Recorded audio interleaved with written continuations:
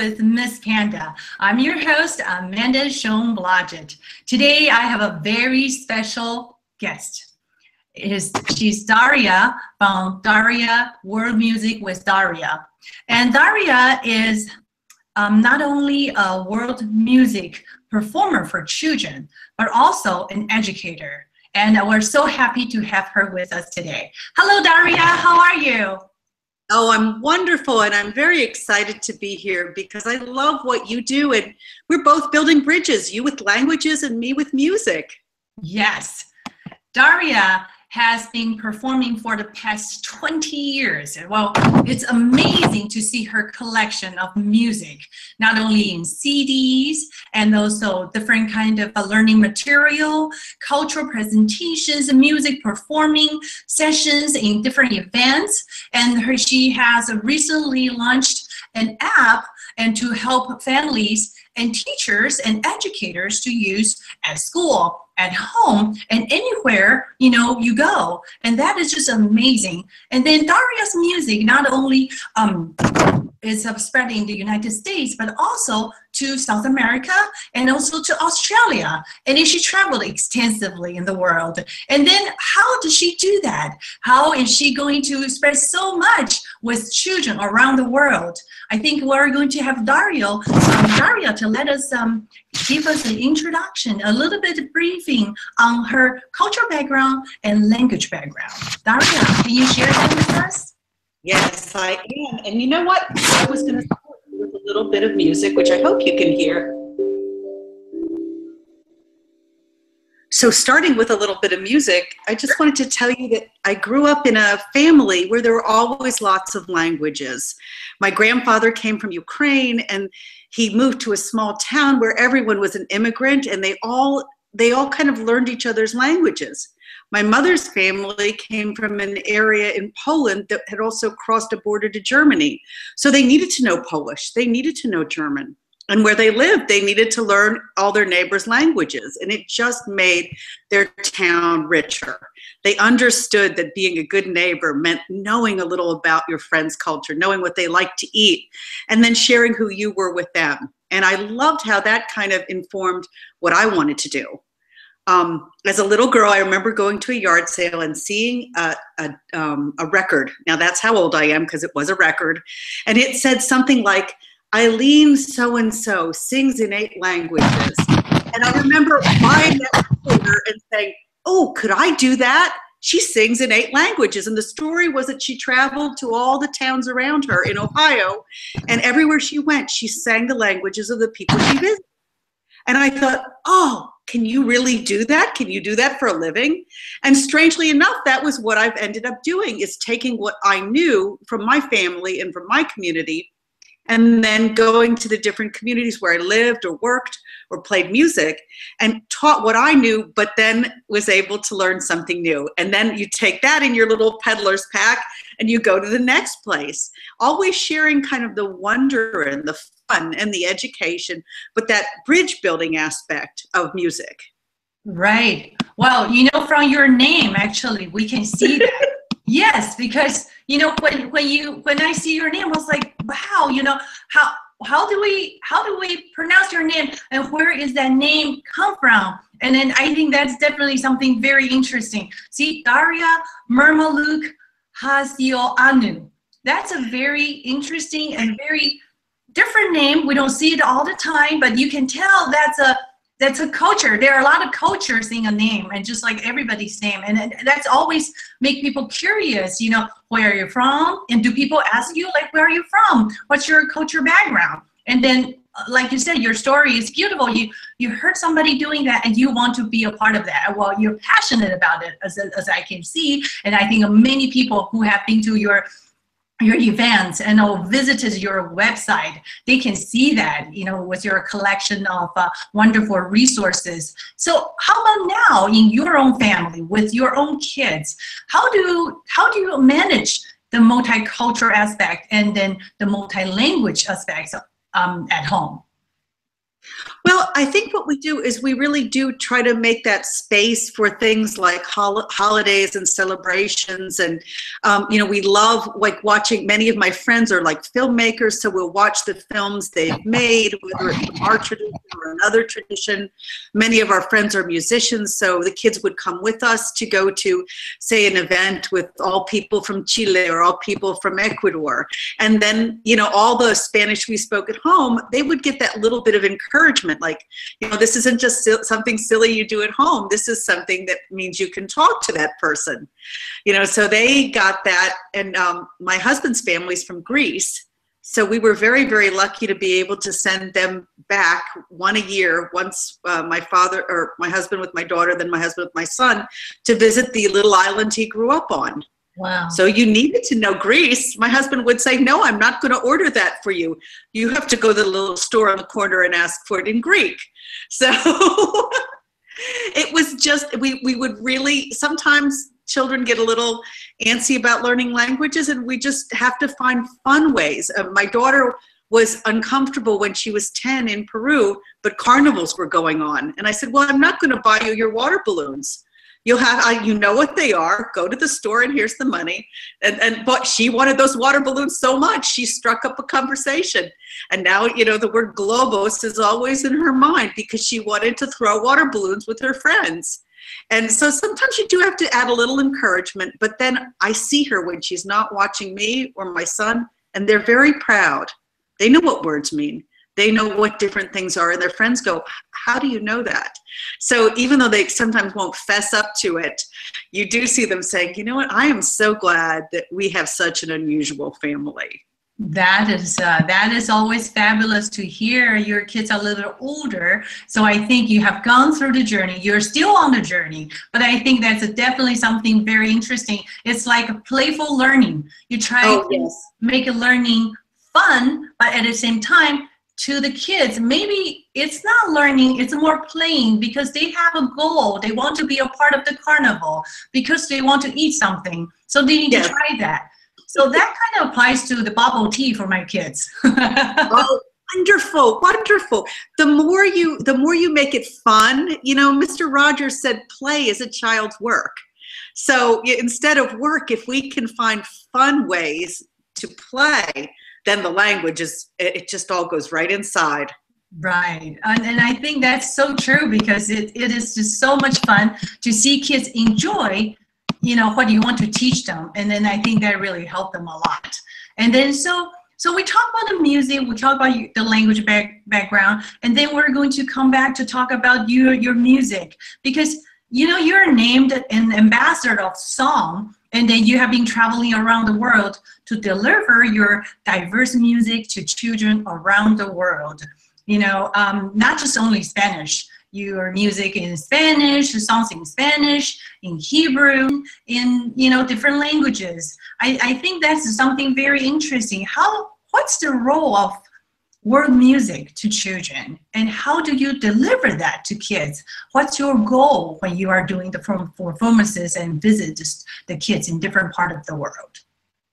Well, what I love to do is give them a hands-on approach. Like if we're going to learn a Native American song, I will bring out a large skin that's like a drum, and I give them the beaters where they can hit. And as we hit, we learn new words, or we'll count to 10.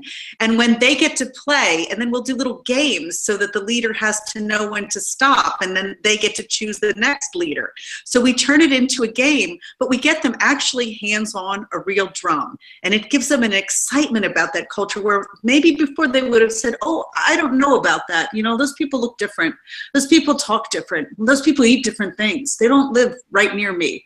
There might be a sense of fear or anxiety because there's so much of that in the world. And instead, when you start getting them to play and have fun, and when you explain, oh, that's why we sing that song. That's what that song is for, a special time, in your life. And the children go, oh, I have that time in my life too. Like singing what's a birthday song or what's a birthday tradition. They go, oh, yes, I have a birthday too. It starts to make us all realize that we really are one, that those people that might look a little different or that might speak a little different really are having exactly the same experience we have. And that what makes them different is what makes them interesting. That's true. That is very true. And also, I think, you know, when you are doing the performance, or I saw a video of you doing an event, that was fantastic. I see all the kids coming in, they were all excited. And I think the one thing is very important when we are teaching or we want to get the kids excited when we're doing an event is to involve them. I think that's exactly what you're doing. And then I think when you do hands-on activities, kids can touch, they can feel, they can hear, they can be a part of it. And then that excitement just goes beyond, you know, description. And so why it is important to expose kids to world music, Daria? Well, I think that it comes back to that idea of building bridges instead of walls.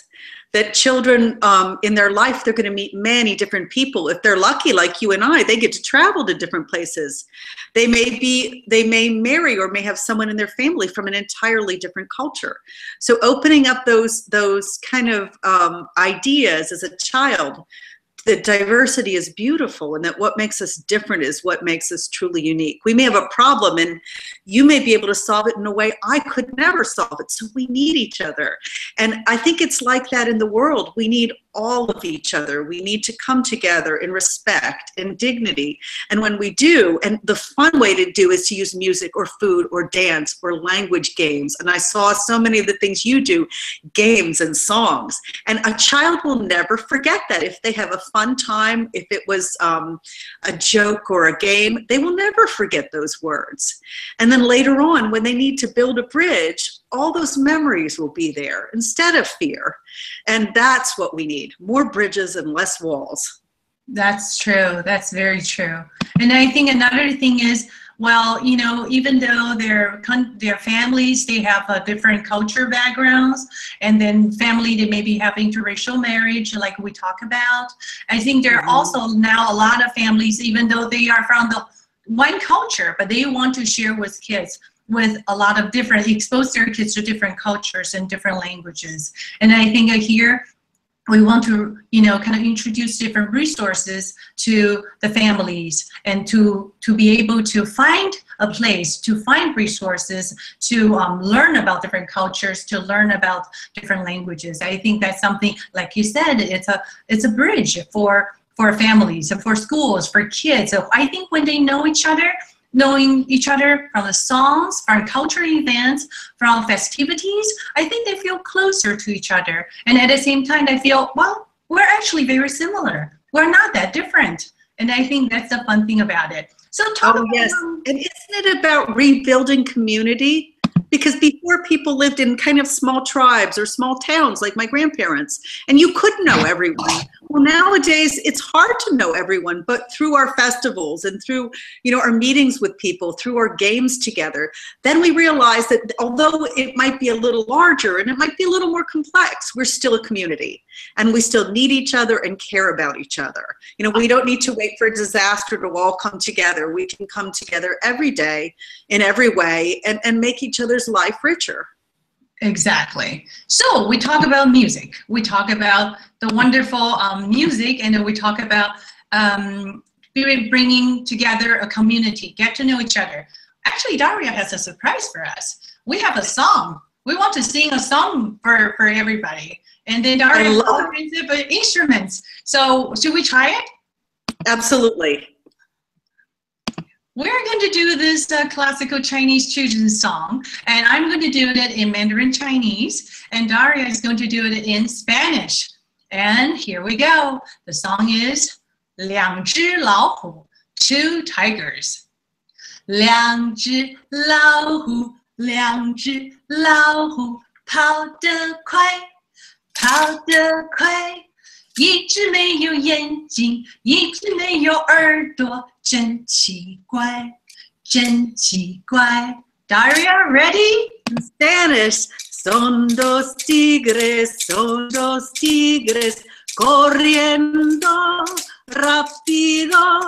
Uno sigue ciego, el otro falta cola, corriendo rápido. Hey! Wow, yay! So we just mashed a song together, Mandarin and Spanish. It's perfect. Exactly. You translated it so well. Well, I know the part I did is I use another version. I say no years, but you say no tails. But isn't it fun when you sing, you feel happy? I think that's the thing for kids and for adults, for everyone. Singing is so magical. Oh, absolutely. And you know, in Native culture, they say the very first sound a child heard was a heartbeat, which is like the drum. So when you move in that rhythm, what you're doing is you're almost going back to that first experience you had. And that was a wonderful experience. You're here and there's a beat, and they say children know it and hear it.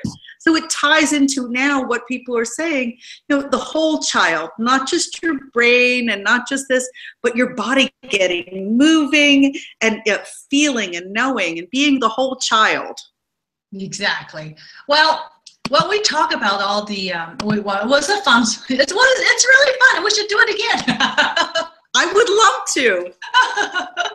It's just beautiful. Yeah, it's a direct translation from Mandarin Chinese. You know, it's not the Spanish version, because the translation word by word is in the Mandarin Chinese to Spanish. It's just really fun to hear that, and it's just beautiful. Okay, now we're going to talk about the resources that you have. You have a wonderful website, Daria World Music for Children. You also have a YouTube channel, and I'm going to let you to introduce all the resources you have. But I think most importantly, can you first talk about the app you just launched very recently? Because I think with a mobile app, the families, parents, educators, teachers can use that to engage their students and find resources in the classroom, not only for music, but for culture, events and cultural crafts. And then can you talk about your app and all the resources you are providing to the community? Oh, absolutely. You know, it's just so much fun to teach about music, to make musical crafts, to do songs, to teach about the background of songs. And so I set up the YouTube channel that had all these different things on it, and I found a company that would create an app, and the app will play some videos. It will teach games where you identify instruments and their cultures. We even made some little ebooks where you can see how to make, for instance, your own version of a shakere from Africa. Wow. And the cool thing is, while you're working with literacy, while you're reading, you're also making your own version of this out of things you definitely do have at home. Now, this one is quite lovely, but the ones you can make would be truly creative as well. So many times parents or teachers say, oh, that's so interesting, but you live halfway around the country or halfway around the world. So I wanted to find ways where they could kind of go in their kitchen cabinet or go in their craft room and still make versions of instruments and play with them and listen to rhythms and kind of, like you said, hands-on learning, not the kind of sit and listen to the teacher, but instead try it, add your own twist, ask a question. As you know, children learn differently. So some will be interested in the rhythm, some will be interested in the song, some will be interested in crafting, but they all dovetail back to that learning.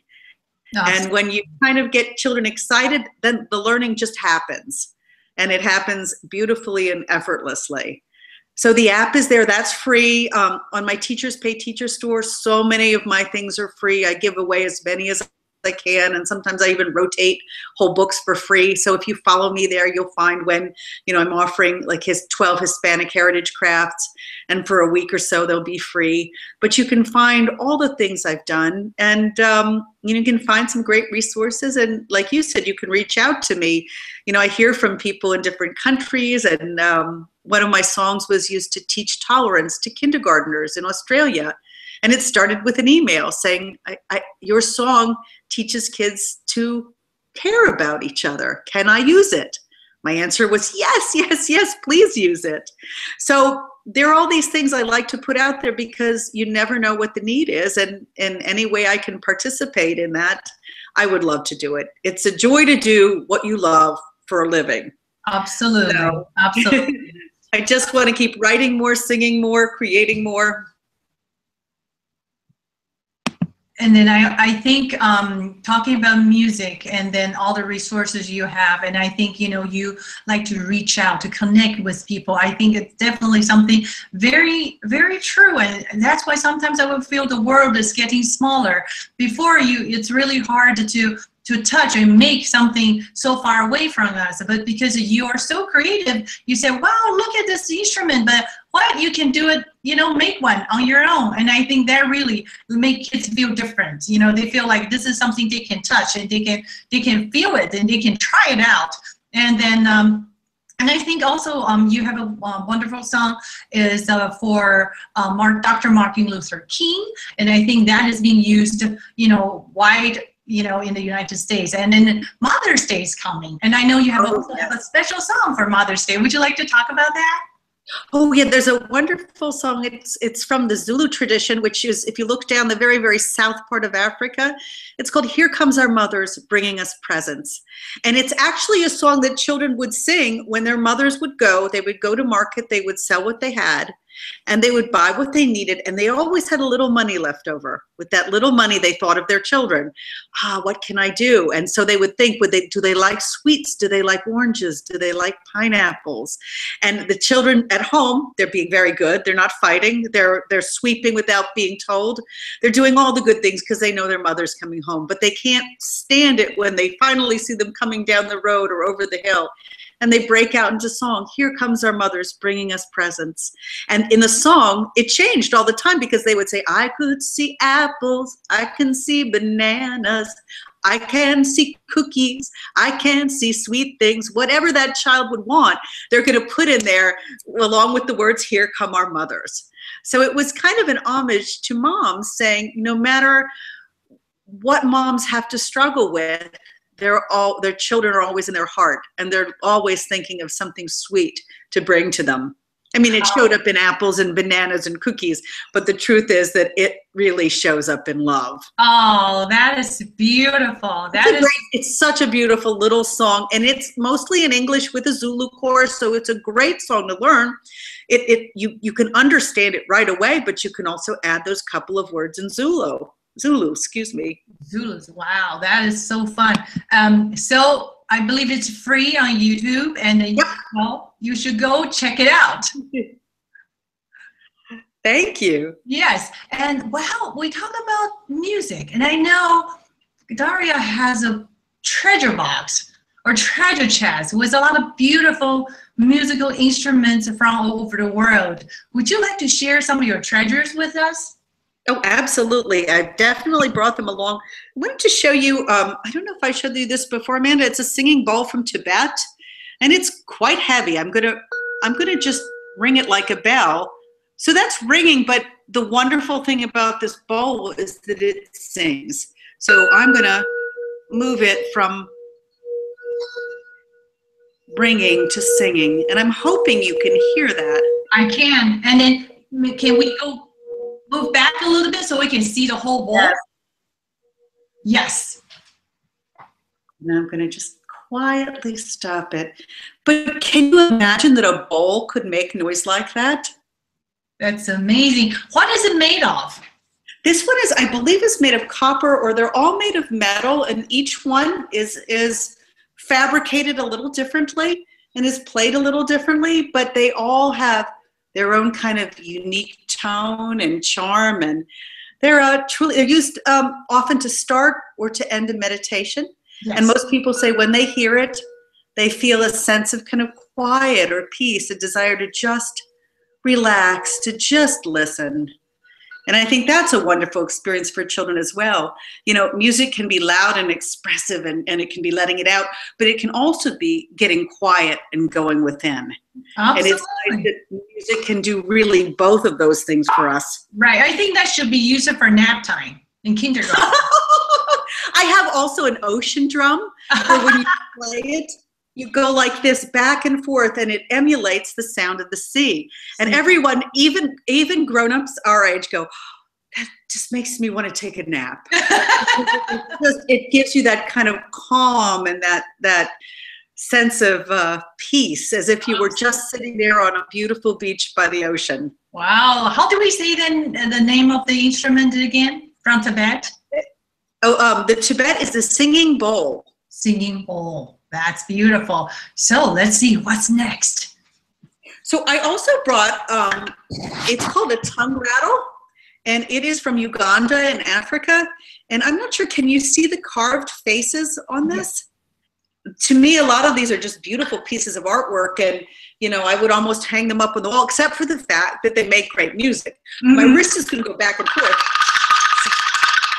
Hulani ring, you boys and girls. Hulani ring, you boys and girls. You are my great big friend. Take your hand, dance in a ring with you. You are my great big friend. Take your hand, dance in a ring with you, and then I can go like that.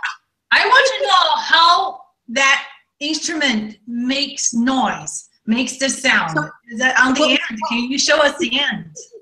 So it's called a tongue rattle, so you're not going to be surprised when what looks almost like a tongue in someone's mouth going back and forth, only that would be a strange mouth because there's two tongues. The story about it is it's supposed to emulate someone who talks too much, someone whose tongue is always going blah, blah, blah, blah, blah, blah. And when I tell that to kids, it always makes them laugh, but instruments emulate things. Some instruments sound like the wind. Right. This one sounds like someone that's always going blah, blah, blah, blah, blah, blah. So that it is so a tongue now. I love it. I love it when you sing and then you rattle it and then you say, well, this is, you know, imitates people who are talking too much. I think kids will be like, oh. It's fun to read, you know, it does totally relate to their world. They all know someone or they all know something like that. Yes. Now, the neat thing too is that, yeah, absolutely. I bring a lot of things that are very natural because I tell people, you know, sometimes, you know, people don't have a music store. Maybe they live so rurally that they're far away from everything, but that doesn't mean they don't make music. So I have here a seed pod that fell from a tree. It's called a pakai shaker, but it is a musical instrument, and it is the dried seeds in there that are giving us that sound. Wow! Look at that! It's so pretty. Did you put a decoration there, or it's just no? It came like that. But I just love it. I think they wanted to add a little twist to it. But how amazing that you simply can find something and realize, oh look, that makes sound. It can, and sometimes children say, oh, that sounds like a rattlesnake, or that sounds like a rattle. And what song would go with this this instrument? So this could be found in Africa, but it also can be found in Mexico. And you could just play it when there's lots of instruments, so you can keep the beat with it. So it isn't so much something you would sing with, it's just something that adds a little extra percussion. But clearly you could do something like, this little chicken that you brought to my house, this little chicken that you brought to my house, beep, beep, beep, beep is all that she tells me, beep, beep, beep, beep, all the day long. Ese pollito que tú me regalaste, ese pollito que tú me regalaste, pío, pío, pío, pío, siempre me dices, pío, pío, pío, pío, en su corral. Hey! Here we go! All right! So that was a little chicken song. That's beautiful. The chicken song, the ducky song. Well, I think it's like a party time. So everybody can have fun with any kind of instruments. And then I also know you even use a lot of recycled materials to engage kids to make an instrument, and also washboard. Can you talk about that?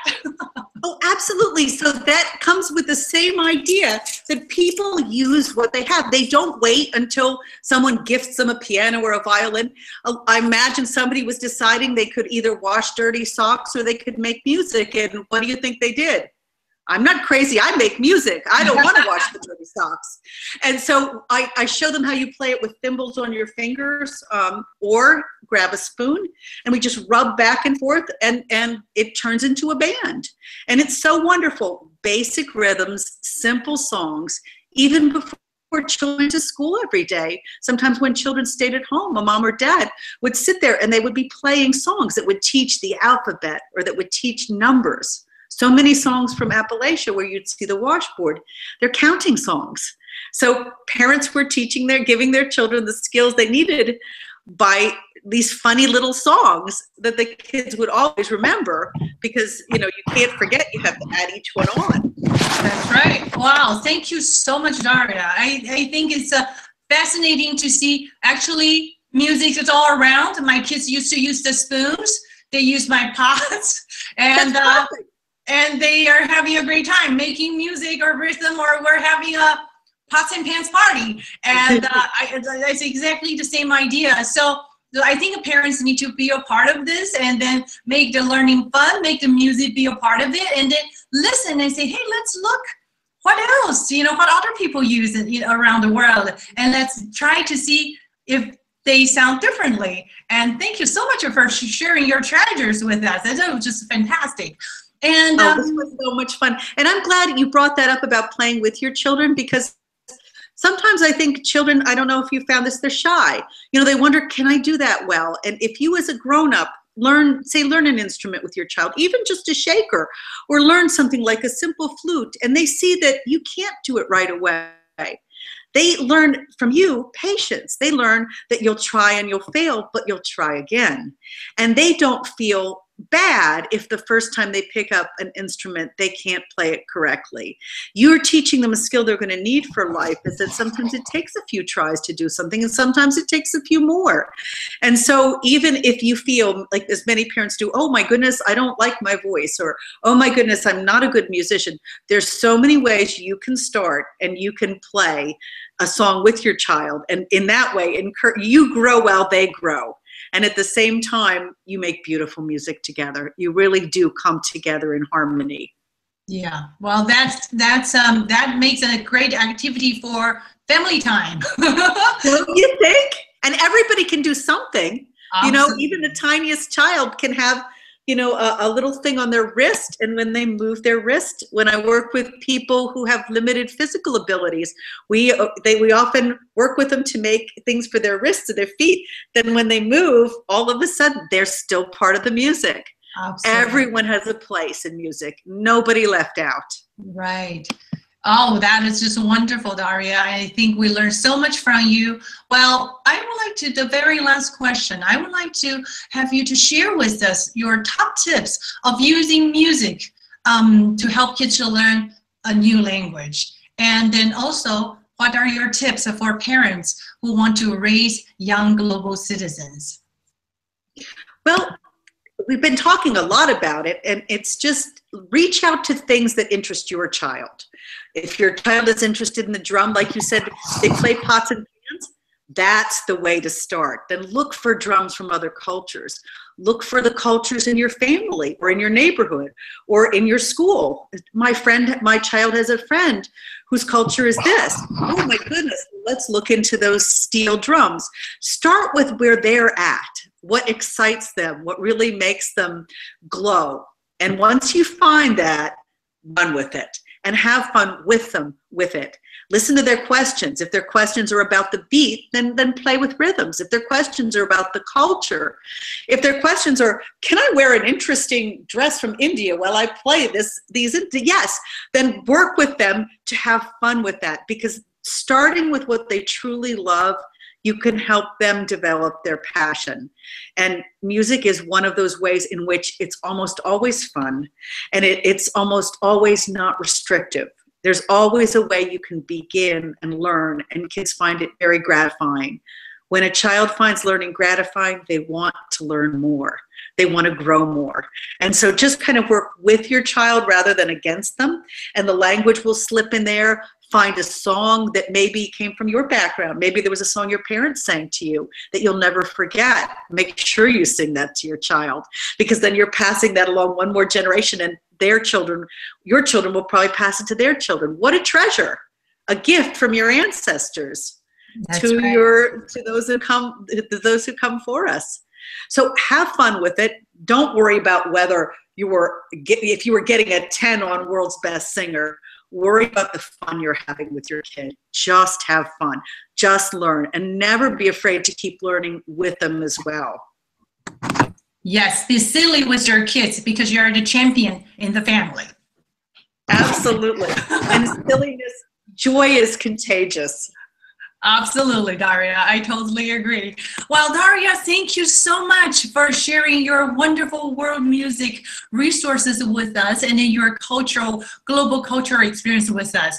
I'm going to put all the resources of Daria's World Music for Children in the post on my website, Miss Panda Chinese, and parents and teachers, you will be able to click through and then find all kinds of resources Daria has for all of you. And for my audience today, thank you so much. And Daria, thank you very much for joining us today. Oh, it is my pleasure. And please go enjoy Amanda's music as well. This is just such a great way to learn Mandarin. Mandarin is such a beautiful language. So I'm glad you're enjoying me, but I know you're already enjoying Amanda, Miss Panda. This is just such a great way to have fun and learn at exactly the same time. Thank you, Daria. Thank you, everybody, for joining us today. Tell them to write to us. Tell them what they think. Did they learn something? Was it fun? I know we'd both love to hear from them. Absolutely, yeah. So leave us a comment and let us know and how you're enjoying this interview, and then any questions for us. If you are looking for something you want to know about the world music, and don't be hesitant to ask Daria, and she will be happy to help you and connect you to have an event and provide you different resources and direct you to the right direction. So thank you so much for joining us today. Have a wonderful afternoon, and I'll see you next time. 再见，我们下次见。